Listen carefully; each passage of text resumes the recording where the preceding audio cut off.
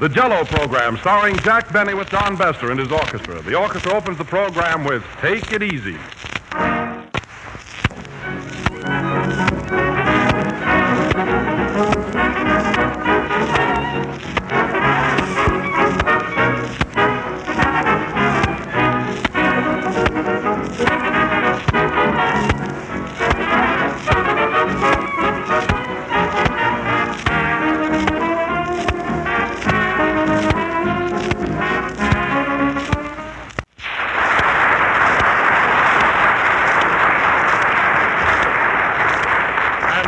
Ladies and gentlemen, I present to you that wizard of mirth and wit, that gentleman of gentlemen, I see. A man who is a credit to his community, loved and honored by all, Mr. Jack Benny. I get it. Wilson's not fooling me, folks. Christmas is 9 days off. He knows what he's doing. Yes, sir. This is a time of year when every rat turns into a lamb until after the holidays. Oh, yeah? Well, it doesn't change me. No, you're still a rat.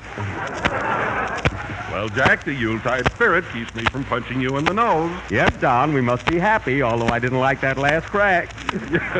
You're right, Jack. We should forgive our enemies and let joy be unrefined. Right now, Don, there's no one in the world that I hate. I don't know, I feel so good, I'm afraid I'm overdoing it. How do you feel, Don? Well, my rheumatism is bothering me terribly. Well, just ignore it until after the holidays. I've got falling arches, but I'm not going to pick them up until after Christmas. Oh, say, Jack, come here. I'm making out my Christmas list. Now, what do you think I ought to get for Frank Parker? Parker? Let's see. Gee, there's a hard guy to pick anything for. How about a shirt? No, he's got one. Say, I'll tell you what. How about a suit of pajamas? No, not Parker. He wears a nightgown. Oh, he does. Well, then get him a yard of blue ribbon. What are you going to get Parker, Jack? I've got a necktie for him, Don. This is a nice-looking tie. Sure, the one you gave me last Christmas, remember? Oh, yes. Well, here I am, fit as a fiddle, but thin as a flute. Hey, Parker. Parker, how did you get here so early? Jake sent me. Oh. Say, Jack, I'm making out a Christmas list. Now, what do you think I ought to get Don Wilson for Christmas? I don't know, Frank. You know, he and I have been pretty good pals. Well, I don't know. How much do you want to spend? Oh, about $50. Oh. Well, just send your pal a telegram. Yeah, well, thanks, Jack. Say, what size shirt does Bester wear? Bester? I don't know. I think he wears 12 and a half. Did you buy it yet? Yes, but I got size 17. Well, you've got to allow for shrinking, you know. Well, gee, do you think it's going to shrink that much? Say, the shirt you buy will probably evaporate, you know. Oh, you're here, too, huh? Mary, what's killing you? Oh, well, humor never cease. Listen, Jack, why does Santa Claus wear a black suit? But he doesn't, Mary. He wears a red suit. I mean, after he gets down the chimney. Oh, I see. What's the answer? That's it, the chimney, you dope. Mary, where do you get those jokes every week? Jake sends them. Oh. Listen, don't bother me for a while, Jack. I've got to make out my Christmas list. Oh, yeah? Who's on your list, Mary? All the boys in this program. Listen, Jack, I want to get a shirt for Wilson. What size shirt do you wear? Well, I wear a 15. What's that got to do with Wilson? Well, you're always wearing a shirt. Oh, that's right. Well, get him a 15, then. What are you going to get your father, Mary? Oh, I got him this cigar lighter, but I've got to change it. Why, Mary, that's a beautiful cigar lighter. Why do you have to change it? I just remember he smoked cigarettes. Oh, yes. It would be hard to light a cigarette from a cigar lighter, yes. By the way, Mary, what happened to that gold ring I gave you last Christmas? I never see you wear it. Well, I was afraid to tell you, Jack. I lost it. Oh, that's fine. And you said you'd take such good care of it. I did. Well, then how did you lose it? The finance company took it. Oh. It's the last time I'll buy anything from that company. You're telling them. Oh, Wilson, what do you think I ought to get my mother? She's 64 years old and doesn't like spinach. Here it comes, folks. Get her some Jell-O in all 6 delicious flavors, and she'll find it twice as rich as last Christmas. Gee, that fits right into my budget. Well, now that we got our advertising in, Don Bester will play a medley from the Music Box Review. Are you ready, Don? Yes, Jack. But come here a minute, will you? What is it? I was Christmas shopping all day, and I don't know what to get for Frank Parker. Can you suggest something? Well, how about a cigarette case or a razor? That's it. I'll get him a nice safety razor. No, Don, get him one of those straight barber's razors. But he's liable to cut himself. That's the idea. See, play, Don. Not as long as they keep wearing those spats.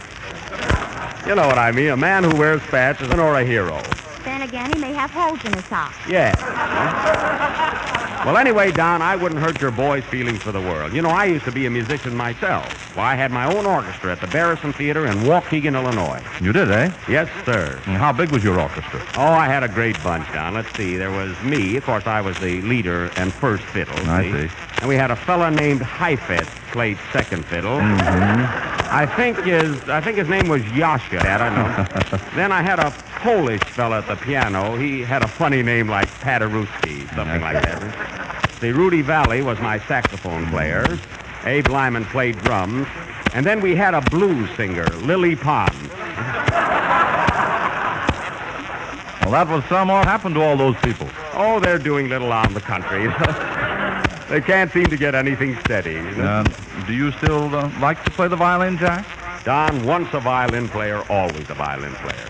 You know, every time I hear your boys tune up their fiddles, I feel like an old fire horse when he hears the bell clang. You look like one, too.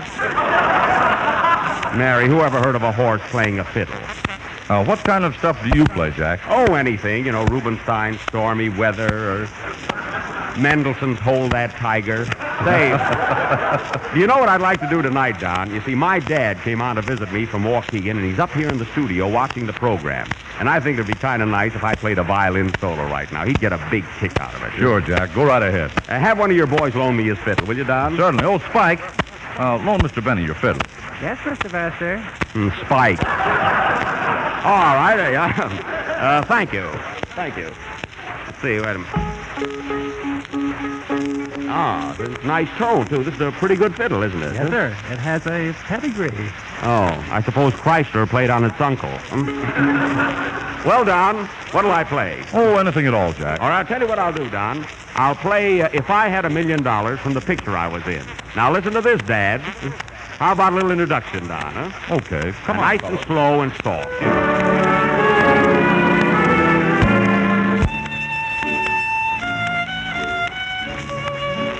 Surprised?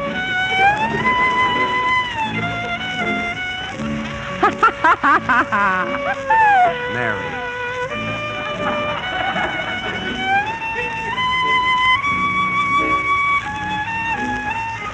There ought to be a tax on that.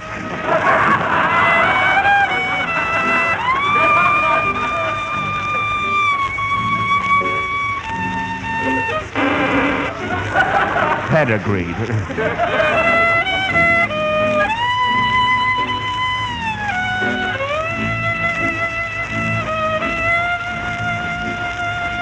If I had $1 million.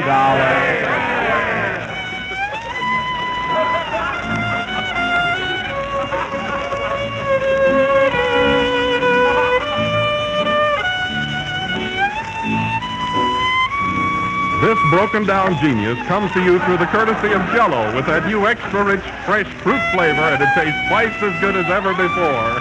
Fine time for advertising. 40, boys. That's...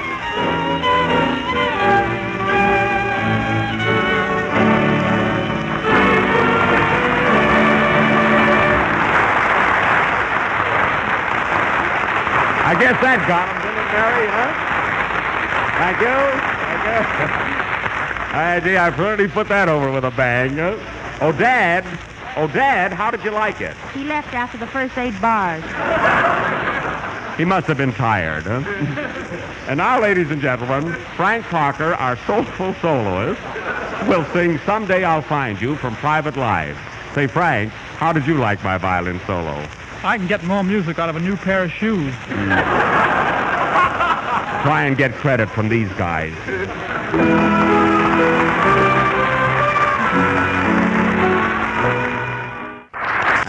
right, folks, we are series of Russian art plays.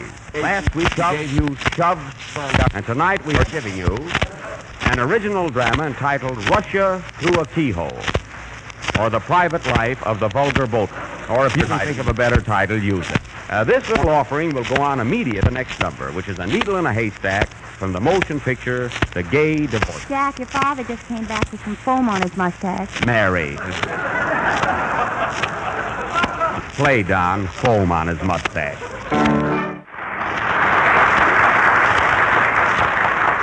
That was A Needle in a Haystack, played by Don Besser and his dignitarians. And now for our drama, Russia Through a Keyhole, by Ivan Winchell. I will play the part of Boris Benovich, and Mary Livingston will play the part of Olga, my sweetheart. The first scene takes place in the home of Boris Benovich on Tobacco Road in Kishinev, which is not unlike Grenovich Villavich. All right, boys, curtain. Music, Don.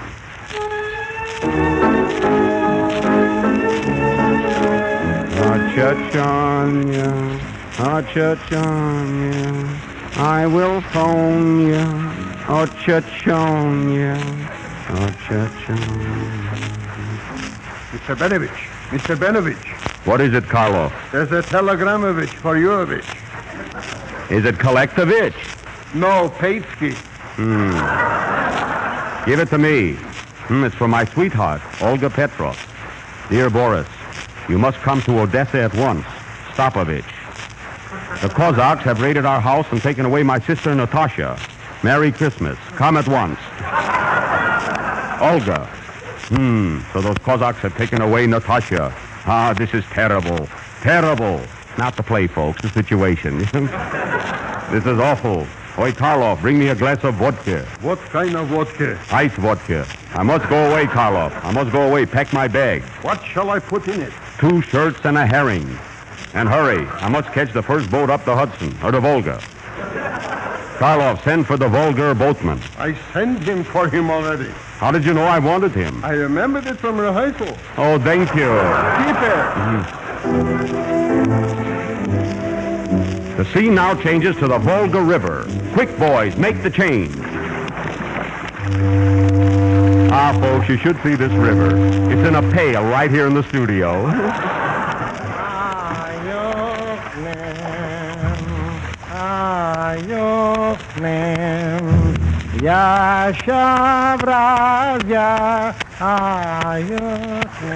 Ah, here comes the boatman now. Hey, Volga, I must get to Odessa at once. Snap it up a bit. Okay, jump in there. Goodbye, Karloff. Goodbye, Ski. Let's go, Volga. There's no time to lose. You said it. Hurry. Oh, Jack, I just happened to think what to buy Parker for Christmas. Mary, get out of here, will you? Make it quick, Volga.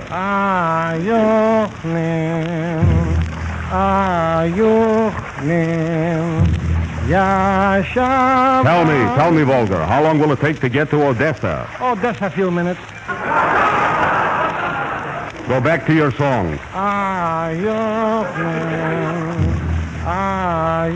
Hey, I'm sick of that song already. Can't you sing something else, like Cocktails for Two? Cocktails for two. That's better. But please make it quick, Volga. I must go to my sweetheart, Olga. Olga? You mean Olga Petrov? Yes. Do you know Olga?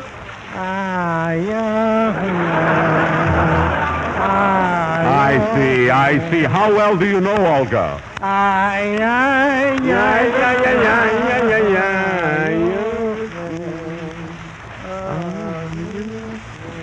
The scene now changes to the home of Olga Petrov on Delancey Boulevard in Odessa.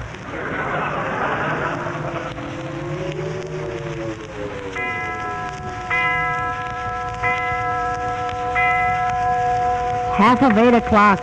Oi, what a night. Such a miserable night in poor Natasha in the hands of the Cossacks. Oi, what a night.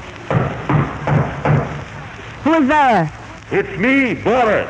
Boris who? Boris Plaster. Can I come in? I wouldn't leave a dog out on a night like this. Woof, woof. Come in. Hello, Olga, my darling. I got your message and came as quick as I could. Oh, Boris, I'm so glad you're here. You look tired and cold.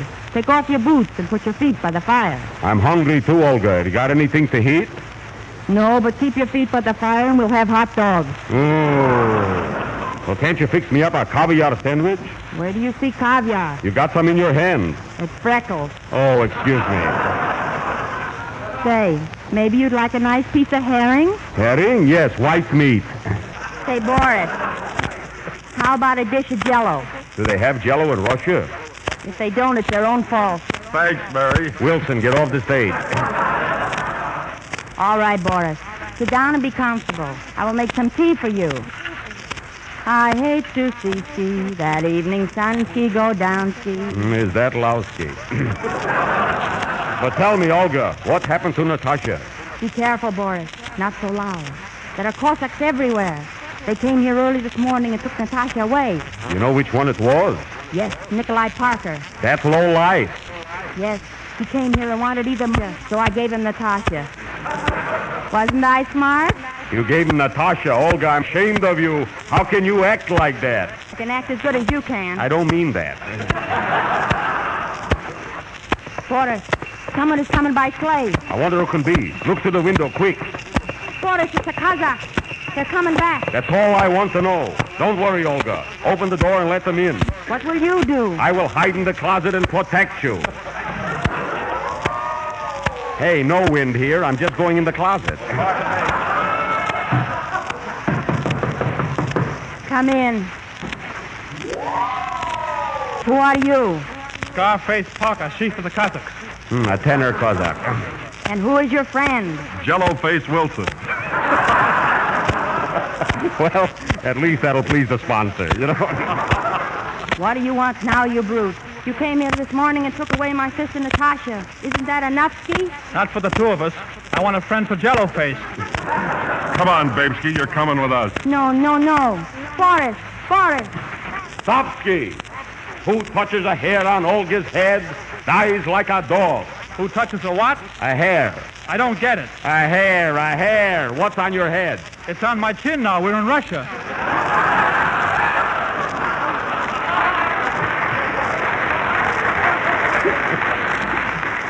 Come on, Olga. You are going with Hop. He is not going with you. Oh, yes, she is. Come on, Olga. Over my dead body. They can't take a joke. Olga, they got me. No, it was me, Boris. Give me the credit. So it was you, my own sweetheart, who shot me. Goodbye, Toots. Come on, boys. Padashka trash, podanya manana. Oh, they all deserted me. Left me here alone to die. Natasha gone. Olga gone. Here I am all alone. Who's there?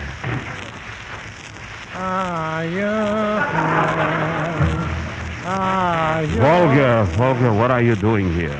Jake sent me. Oh, Volga. I'm making out my Christmas list. What size shirt do you wear? It's too late now. Take me back to Kishinev. And if I die before I get there, I want you to deliver a message to one of the Cossacks. Which one? The one with the spat. What's the message? Get a pencil and paper quick. I'm going fast. All right. What's the message? Please, tell me. What's the message? Play, Don.